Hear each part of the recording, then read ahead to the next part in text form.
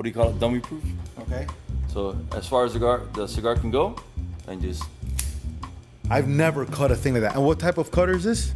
That's a V-cut. V-cut cutter. And this, what brand is this? Is it La Garang? What do we got? La Garang and Scorpion. That's Colibri. How much does this one cost? That one might be 35, 40 bucks. Which is a good amount for it. I mean, heavy, it feels good. What is it called, a V-cut? It's a V-cut. So it allows you to basically drag a little bit more if you want to.